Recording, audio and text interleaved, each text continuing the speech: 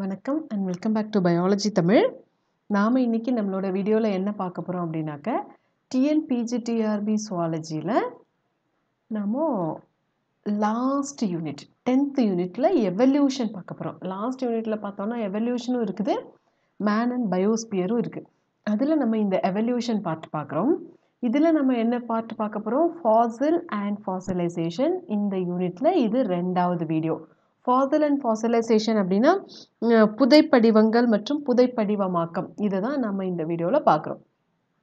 இதுக்கு முன்னாடி பார்ட் நீங்கள் பார்க்கல அப்படின்னு சொன்னாக்க அது வந்து ஜியாலஜிக்கல் ரெக்கார்ட்ஸு. அதை நீங்கள் பார்க்கலன்னா இந்த இடத்துல இருக்கக்கூடிய ஐ பட்டனை கிளிக் பண்ணி நீங்கள் அந்த வீடியோ பார்த்துட்டு வந்து செகண்ட் பார்ட்டை பார்க்கலாம். அதே மாதிரி ஃபாசில் அண்ட் ஃபாசிலைசேஷன் இந்த இடத்துல ஐ பட்டனில் வந்துட்டு நான் ஜியாலஜிக்கல் ரெக்கார்ட்ஸ் கொடுக்க போகிறதில்ல. ஃபாசில் அண்ட் ஃபாசிலைசேஷனோட தமிழாக்கம் இதே வீடியோ நான் தமிழில் போட்டிருக்கேன்.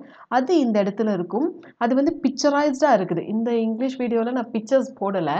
அதில் வந்து பிக்சர்ஸோடு நான் கொடுத்துருக்கேன். உங்களுக்கு ஒரு ஃபாசிலைசேஷனும் பிக்சரோடு பார்க்கணுன்னு நீங்கள் விருப்பப்பட்டீங்கன்னா இந்த இடத்துல இருக்கிற ஐ பட்டனை கிளிக் பண்ணி உள்ளே இருக்கிறத அந்த லிங்கை யூஸ் பண்ணி நீங்கள் பார்க்கலாம். அந்த வீடியோ முழுசுமே தமிழில் தான் இருக்கும். எல்லாமே லெட்டர்ஸும் தமிழில், எக்ஸ்பிளனேஷனும் தமிழில் இருக்கும். அதை நீங்கள் பார்த்து யூஸ் பண்ணிக்கலாம். இந்த ஃபாசில் அண்ட் ஃபாசிலைசேஷனுக்கு முன்னாடி இருக்கக்கூடிய வீடியோ நீங்கள் பார்க்கணும் அப்படின்னு நீங்கள் ஆசைப்பட்டீங்கன்னா அது இந்த வீடியோ எண்ட் ஆகும்போது நான் ஒரு பாக்ஸ்குள்ளே கொடுத்துருப்பேன். 4 செட் யூனிட்டோட வீடியோஸ் கொடுத்துருப்பேன். அதில் ஒரு செட்டில் வந்து முன்னாடி இருக்கக்கூடிய வீடியோ இருக்கும். அதை நீங்கள் யூஸ் பண்ணிக்கிங்க. Okay, thank you. ஃபஸ்ட்டு நம்ம ஒரு வீடியோவுக்கு போகிறதுக்கு முன்னாடி சிலபஸை பார்ப்போம். அந்த மாதிரி நம்ம இப்போ ஃபாசில் அண்ட் ஃபாசிலைசேஷன் இதுதான் செகண்ட் பார்ட்டில் பார்க்க போகிறோம். ஃபாசில் அண்ட் ஃபாசிலைசேஷன் அப்படின்னு எடுத்துக்கிட்டோன்னா அதாவது புதைப்படிவங்கள் மற்றும் புதைப்படிவமாக்கம் அப்படிங்கிறது இதோட Tamil meaning. Fazil and ஃபாசிலைசேஷனோட father யார் அப்படின்னு சொல்லி பார்த்தாக்க ஃபாசில் அண்ட் ஃபாசிலைசேஷன் அப்படின்னா பேலந்தாலஜி தான். இதோட ஃபாதரோட இந்த பேலந்தாலஜியோட ஃபாதர் யார் அப்படின்னு சொல்லி பார்த்தாக்க லியோனார்டோ டா வின்சி அப்படிங்கிறவர் தான் இந்த பேலந்தாலஜியோட ஃபாதர். பேலந்தாலஜி அப்படின்னா என்ன? ஃபாசில்ஸை பற்றி ஸ்டடி பண்ணக்கூடிய பிரான்ச்சுக்கு பேர் தான் பேலந்தாலஜி அப்படின்னு சொல்கிறோம். So study of fossils which is known as பேலந்தாலஜி. ஃபாசில்ஸை பற்றி ஸ்டடி பண்ணுறதுக்கு பேர் தான் என்னது? பேலந்தாலஜி. ஃபாசில்ஸ் அப்படிங்கிறது ஃபைலோஜெனியோட ரெக்கார்ட் அப்படின்னு சொல்கிறோம். அதாவது பூமியோட பரிணாமத்தோட உண்மையான சாட்சி அப்படின்னு சொல்லலாம். இல்லைன்னா பரிணாமத்தோட பல்வேறு உயிரியல் அடுக்குகள் இருக்கக்கூடிய ஆவணங்கள் அப்படின்னு சொல்லலாம். ஸோ ஃபாசில்ஸ் அப்படிங்கிறது ரெக்கார்ட் ஆஃப் ஃபைலோஜெனி அப்படின்னு சொல்கிறோம்.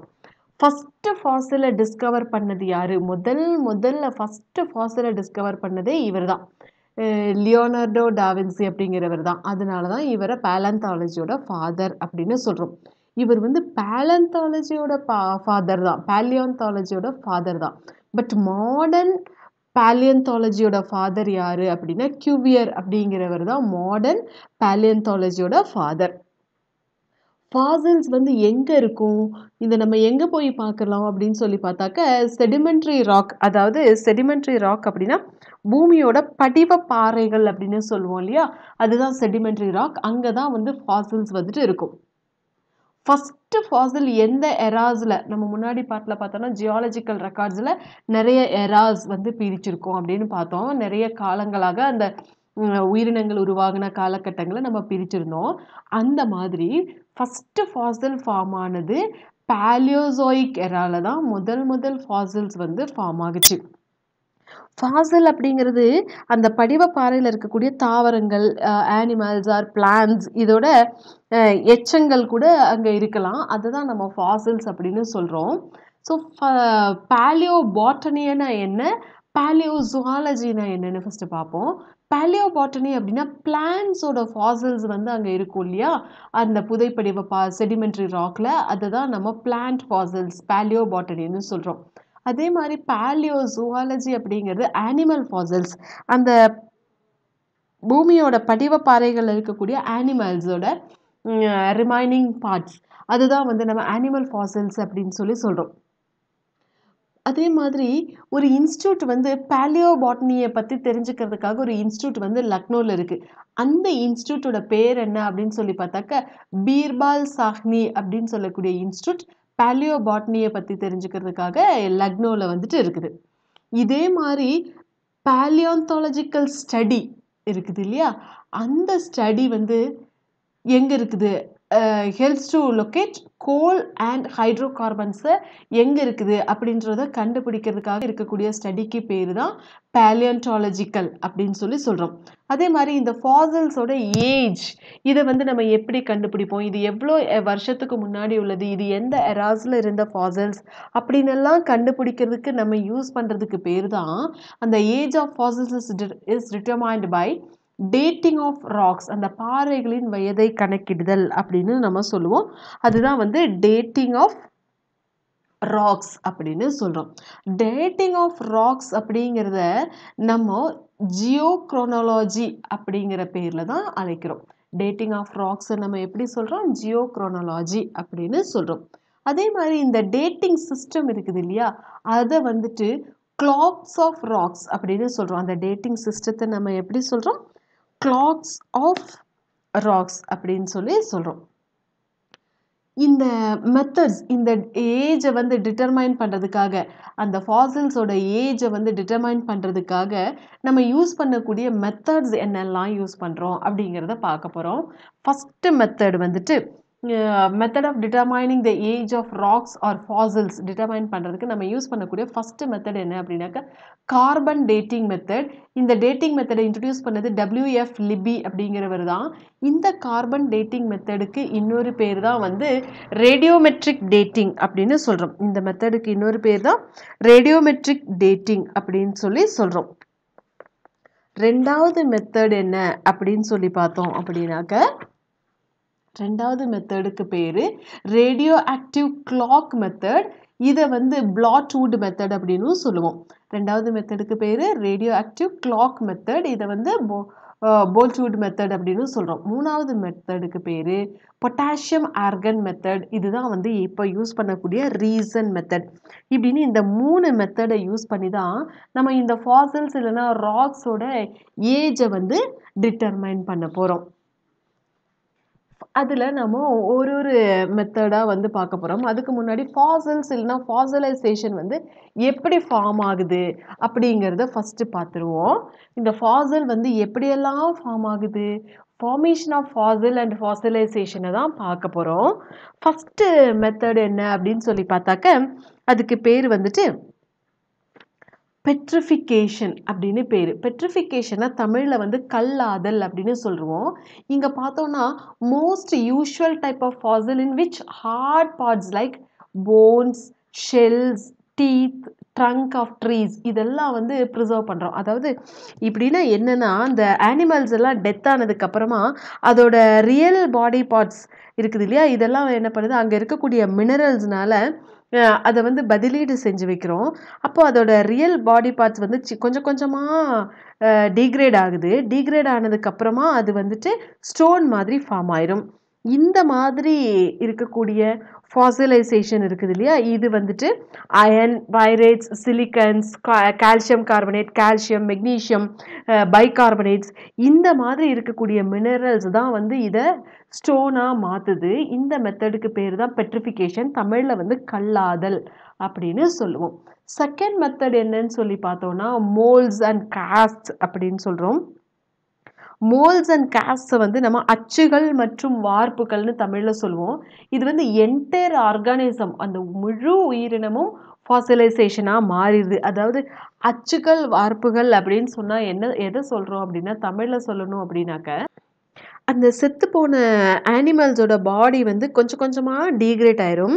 அங்கே இருக்கக்கூடிய அந்த சாஃப்டான டிஷ்யூஸ் இருக்குது இல்லையா, இது என்ன பண்ணுது, எது மேலேயாச்சும் போய் அதோட இம்ப்ரெஷன்ஸை ஃபார்ம் பண்ணி ஸ்டோன் மாதிரி ஃபார்ம் ஆயிரும். இதுக்கு பேர் தான் வந்து நம்ம மோல்ட்ஸ் அப்படின்னு சொல்லுவோம். இந்த மோல்ட்ஸோட உள்ளே பார்த்தோன்னா கேவிட்டிஸ் இருக்கலாம், அப்படி இல்லைன்னு சொன்னால் சம் மினரல்ஸ் வந்து அதுக்குள்ளே போய் டெபாசிட் ஆகிருக்கலாம். அந்த கேவிட்டிஸ் இல்லைன்னா அந்த மினரல்ஸ் வந்து அதோட கேவிட்டிஸில் போய் டெபாசிட் ஆகும் இல்லையா, அதுக்கு பேர் தான் வந்து நம்ம காஸ்ட் அப்படின்னு சொல்கிறோம். மோல்ட்ஸ் அப்படின்னா என்ன, அந்த சாஃப்ட் டிஷ்யூஸ் போய் எது மேலேயாச்சும் இருந்து அப்படியே அந்த சாஃப்ட் டிஷ்யூஸ் வந்து அதோட இம்ப்ரெஷன்ஸ் அது மேலே பதிய வச்சுருக்கோம்.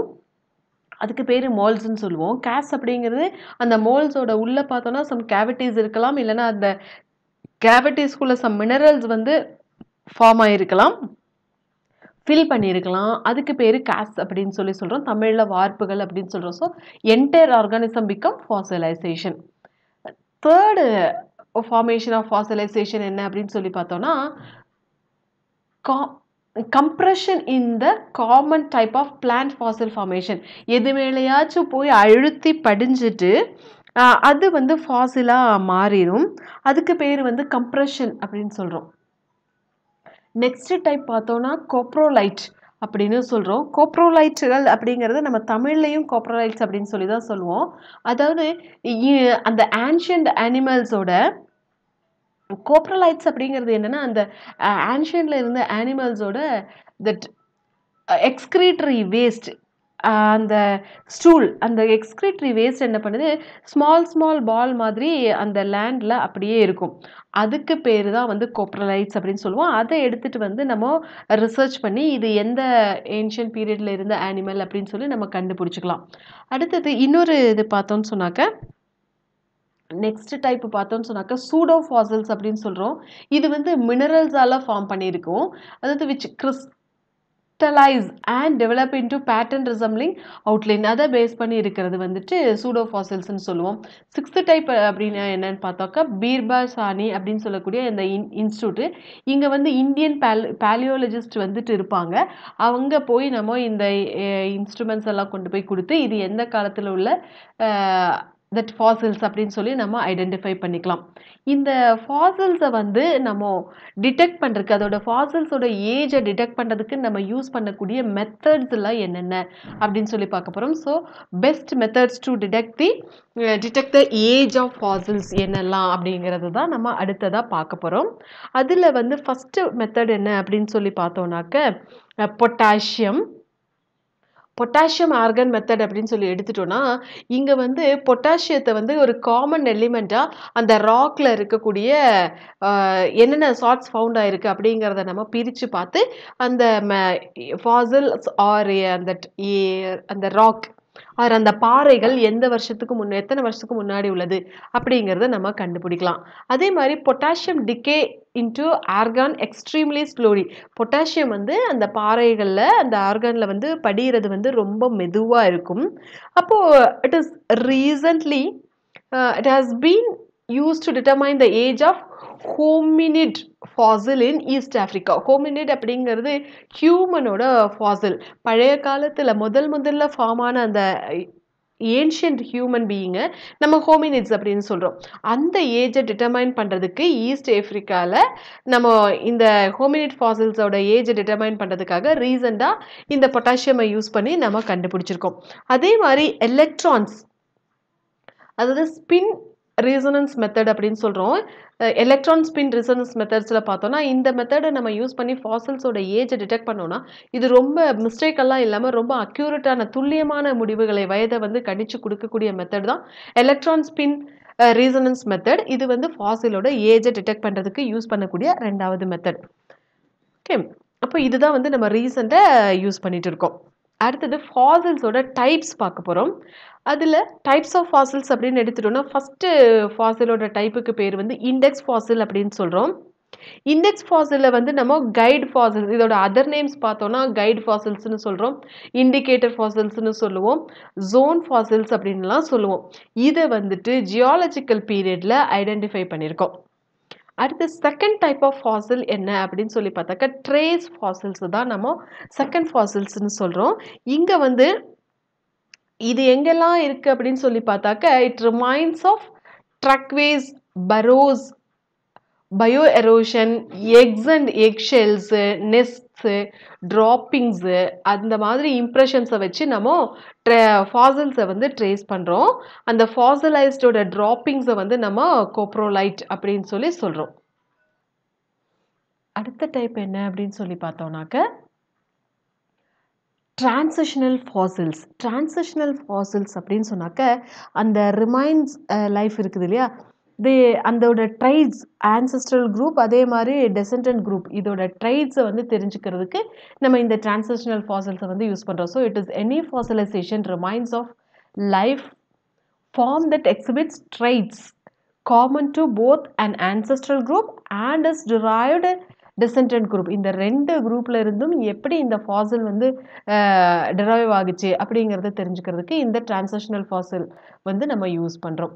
அதே மாதிரி மைக்ரோ ஃபாசில் அப்படிங்கிறது இங்கே பார்த்தோன்னு சொன்னாக்க இந்த டேர்மை வந்து நம்ம எங்கே அப்ளை பண்ணுறோம் அப்படின்னு சொல்லி பார்த்தோம்னாக்க பிளான்ஸ் அண்ட் அனிமல்ஸோட டிஸ்கிரிப்டிவ் டேர்முக்காக நம்ம இங்கே யூஸ் பண்ணுறோம். அதோட சைஸ் வந்து just at are below the level at which the Fazil can be analyst by the naked eye. நம்மளோட naked eyeல அதாவது வெறும் கண்ணால் அனலைஸ் பண்ணுற அளவுக்கு இருக்கக்கூடிய அந்த சைஸ் சின்னதாக இருக்குது இல்லையா, அதுதான் வந்து நம்ம மைக்ரோ ஃபாசில் அப்படின்னு சொல்கிறோம். அதே மாதிரி டிரைவ்டு ஃபாசில்ஸ் அப்படின்னு எதை சொல்கிறோம் அப்படின்னாக்க, இது ஒரு டிரைவ்டு அப்படின்னா என்ன, எதுலையாச்சும் இருந்து நமக்கு கிடைச்சிருக்குது, அதாவது ரீவொர்க்டு ஆர் ரிமைன் ஃபாசில்.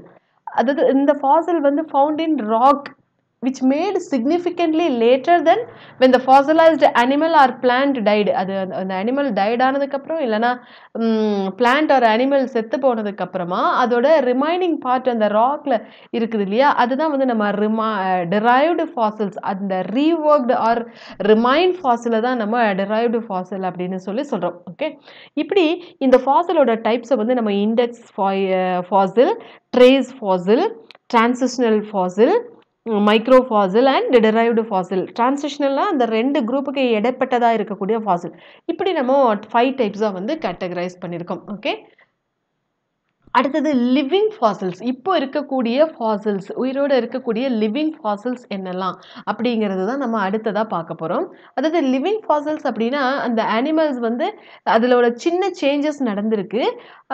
எப்போனா அந்த ஜியாலஜிக்கல் பீரியடில் அது வந்து இப்போ வரைக்கும் கண்டினியூ ஆகிட்டு இருக்கு. அந்த மாதிரி இருக்கக்கூடிய லிவிங் ஃபாசில்ஸுக்கு எக்ஸாம்பிள்ஸ் என்னெல்லாம் அப்படிங்கிறது தான் நம்ம பார்க்க போகிறோம்.